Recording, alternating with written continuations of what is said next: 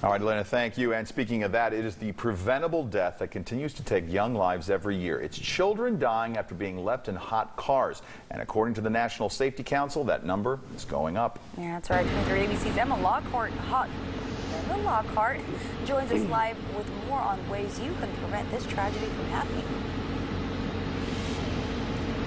Mike Faven, just this past Monday, a child in Southern California was left in a hot car and was reported in critical condition. So unfortunately, this is an issue that just continues to happen. Parents oftentimes unknowingly leave their child in the car, and with that triple-digit heat, it can be deadly. And right now, I am joined with Dr. Ron Ostrom with Hall Ambulance. Ron, tell me a little bit about how deadly this can be and how quickly these cars can heat up. It's really quite remarkable how fast the rise in temperature can occur inside of a car and inside of small children who can poorly regulate heat. The average increase in temperature can occur up to 19 degrees per 10-minute interval. So even on a relatively mild day, maybe it's 80 degrees outside, you're not thinking it's such a big deal, but inside a closed container, hot container where a child cannot thermoregulate, cannot evaporatively cool, their core temperature can accelerate quickly. So within a matter of 10-20 minutes, it can be a core temperature over 104.5, which makes for heat stroke criteria, to 107 where death can occur. It happens quite quickly. And physically, what is a child going through during this time? They lose the ability to thermoregulate. One of their greatest mechanisms to cool is evaporative cooling. It's the sweating. It's the lifting of moisture away from their skin. If they're bundled up, if they're in that closed area, they can't do that anymore. Now their brain gets confused. It swells. Damage to the heart, brain, kidneys. Things like rhabdomyolysis can result. First, it starts with profuse sweating, and then the child becomes hot, dry, and confused. Those are the hallmarks you need to look for and watch out for when it comes to heat-related illness. Okay, and like I said, this is completely preventable, and there are some simple things that you can do to make sure that this doesn't happen, to remind yourself. Something as easy as putting your phone in the back seat next to your child to be that reminder, even a purse, just so you are reminded that your child is back there.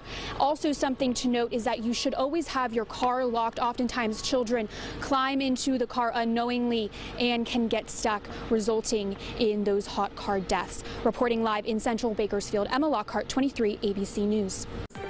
Two of America's most popular SUVs hit with a poor rating. We'll tell you why and what you need to know.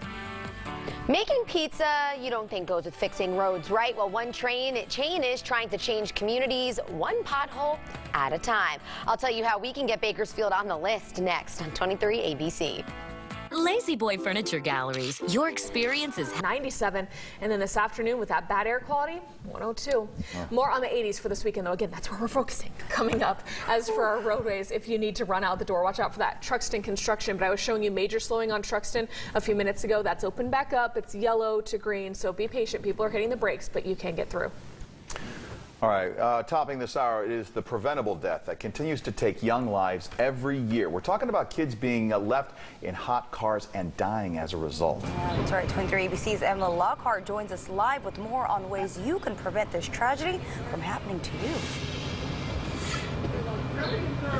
Mike Faven, just this past Monday, a child in Southern California was left unattended in a hot car and was reported with critical injury. So unfortunately, this issue just continues to happen. And right now I'm at Hall Ambulance with Dr. Ron Ostrom. He's going to tell me a little bit about really what physically happens when a child is left in the car unattended and how it can be deadly.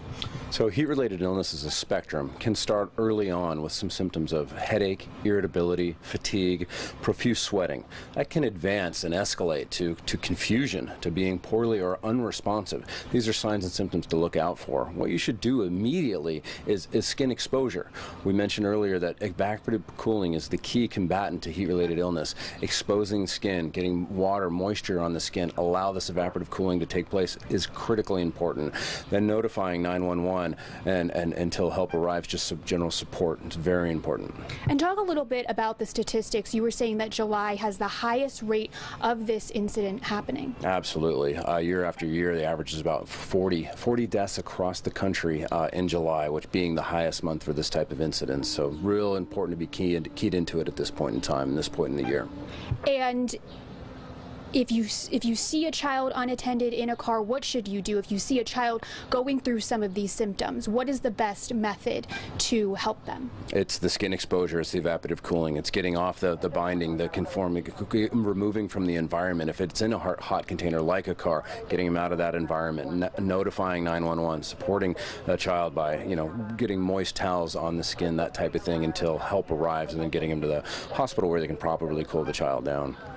Okay, thank you. And so unfortunately, oftentimes these parents, these drivers leave their child unattended in the car unknowingly. So something that they can do is putting your phone in the back seat, your purse in the back seat, anything next to your child to be that reminder. And something also to note is to always keep your car locked. Oftentimes children climb into the car, they want to play, they get stuck, and that ultimately ends with them being stuck in the car and suffering from these heat deaths.